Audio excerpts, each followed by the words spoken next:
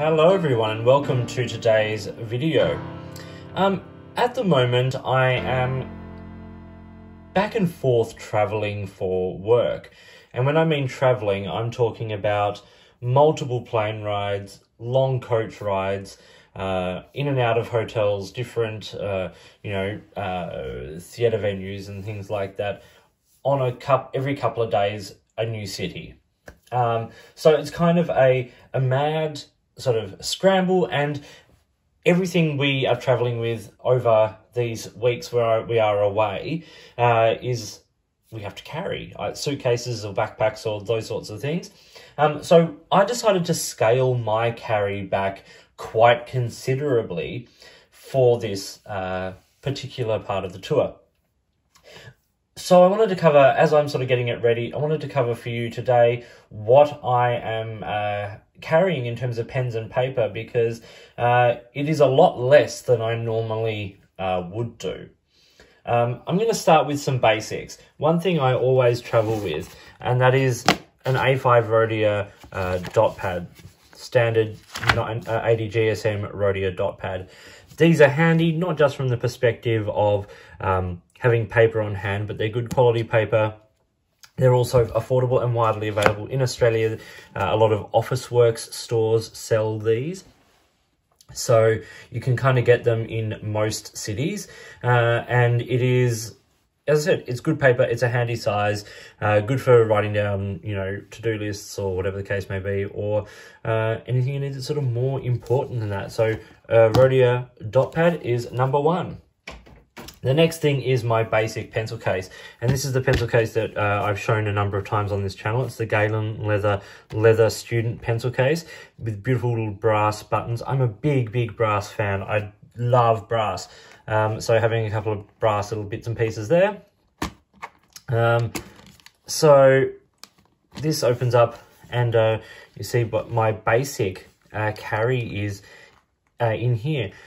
A pencil sharpener. I carry a couple of Blackwing, Palomino Blackwing pencils, different volumes, whatever I've got on hand, a Pilot Varsity fountain pen, a little ruler, a Tombow Mono 1 eraser. This is a nice one. It allows me to do sort of relatively precise work, which is great. You're rubbing out like markings in music and things like that. I also carry my Apple pencil, which I have a silicone tip to give me some extra drag on the page, and then a silicone protective cover for that. Bic 4-color click pen, super handy ballpoint, a highlighter, mechanical pencil. I use a 2mm mechanical pencil. This is just one I got from Daiso, I think. Nothing fancy. The leads, and that's about it really. Standard stuff, that I carry. But that's sort of more like work utility stuff. The pencils I need for music and the Apple Pencil for my iPad, those sorts of things. The fun bits are kept in another case, which I'll come to a little bit later on. I always travel with a pocket notebook, and at the moment what I'm using is Midori pocket notebooks. This is what they look like. They come in a pack of 3, and I'll carry one like on my person, and the other couple, or one, however many are left, I'll carry those like in my main suitcase or whatever. But these are really handy. Once again, lined. I'm really coming to prefer lined. I put this in a My Goals cover, which I got for one of the My Goals notebooks a while ago. These are rugged covers, nothing fancy, but they really do protect the notebooks beautifully, and when you're slipping it in and out of backpacks and things like that, it's super handy. Another thing I carry in my pocket is my Aston Leather pen sleeve, and in that I carry what is my everyday writing pen, and at the moment for this trip it's going to be my Sailor Pro Gear. Now that is it's an expensive pen, I suppose, to be taking on tour.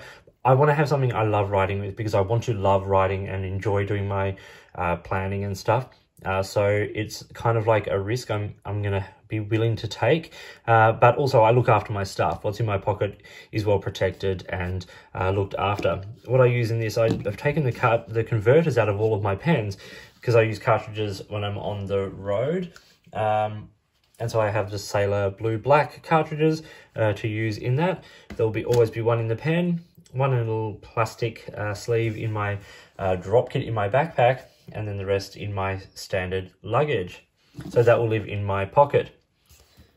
Another thing that lives close on hand, either in my pocket or in my backpack, is a good ballpoint pen.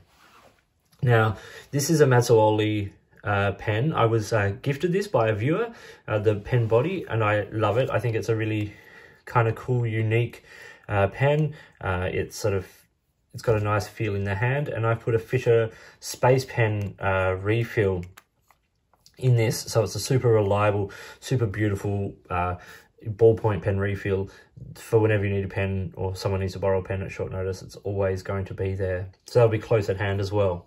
Next, we come to my planner or my main notebook, and I use this. This is the Greenwood journal. It's embossed with my initials. It's lined. I've made a diary in it.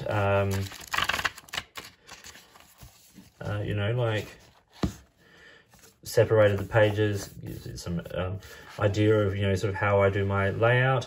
So what I've done is I've created a diary in here. I've also created a social media diary so I can keep up to date with what I'm doing for all of this stuff. And then the, you know, sort of the back pages beyond the diary, as you can see there from the lines, are like my daily spreads, my to-do lists, and also journaling. I want to write about this trip because I'm seeing so many beautiful places, so I wanted to really cover all of that. And so putting all of this into one journal, which I'm calling freeform journaling, it takes elements from bullet journaling, it takes elements from a number of other forms, but keeping it all in one handy sort of notebook. This has traveled with me already on the first part of all of this, so it's seen some love already. It's doing really, really well. It's holding up nicely. And so, yeah, having that free space to do, as I said, you know, I can plan projects, I can scribble down ideas for things, but I just put a date. I put a date, so I might say, you know, August 17, and then do my to-do list for that day, any places I need to be, reference numbers for flights or whatever the case may be. And then I can sort of freeform journal underneath that, writing out ideas. I can do spreads in the middle of all of that, which I then index in the back of the book, you know, for like if I've got a particular video I would like to make, you know, at some point I can make the notes for that over a spread and all those sorts of things. And then as I finish a day, you know, on the daily page, I just put the next date underneath it, so it'll be August 18, and then write the to-do list and etc. will be on there. So it becomes a flowing journal, which covers everything. As I said, elements from bullet journaling, there's elements of sort of brain dump and all of that sort of stuff as well. So this is in a Greenwood journal. They are fountain pen friendly paper. It's lovely paper. They come in a number of different liners. They're Melbourne based, which I love. They've got a good social conscience and all of that. And Sam over there is just such a lovely guy to deal with. So a big shout out to Greenwood Journals. And this is what I'm using as my current planner. Okay, now down to the last bit, the fun bit. It is pen, like fountain pen stuff. And these live in my backpack. And to make them, keep them protected, and I'm keeping my carry very, very small for this, but to keep them protected, I'm using Galen Leather 3-pen zippered pen case. This is Crazy Horse Brown. I've reviewed this and I've shown this a number of times. I think it's lovely, simple, clean, elegant way of carrying pens. It's seen some, once again, like a lot of my things, it's seen some love, but it's one of the reasons I love this particular leather finish. So what am I putting in there? Well, there's going to be 2 fountain pens and a rollerball pen. The rollerball pen I'm carrying simply because when I'm on flights and things, I'm going to be taking the cartridge out of the fountain pen. I will cap it. I've got the brass stoppers from Great Fountain Pen or Great Fountain. They're just for standard international cartridge, they're a little brass stopper. I've shown them on this channel. So I put the brass stopper in, put it in a lock seal bag, and then when I'm finished with the flight, I put the cartridge back in the pen. Simple way of not wasting ink, not wasting cartridges, all of those sorts of things, and less plastic in the world. So the rollerball I'm carrying for like when I don't have a fountain pen inked up is the Faber-Castell Hexo rollerball. It's got a nice refill, it's got a nice grip section. I really enjoy it, and it's super, super reliable. Faber-Castell do, I think, some of my favorite pens, and you know, following that up with the Faber-Castell Loom, which is one of my pens for traveling here. Once again, I'll be using standard international cartridges in that pen. It writes so well with just about any ink, and I've chosen one ink brand to sort of go through all of these, and I'm going to have both of these fountain pens inked up most of the time, one with a colour, one with an everyday writing ink, and the other pen is the Diplomat Excellence B, and I've spoken about this also, about how I use this for travel use, because as I said, it uses standard international cartridges, and it's a super reliable pen, and it writes nicely, beautiful smooth nib like Diplomat do.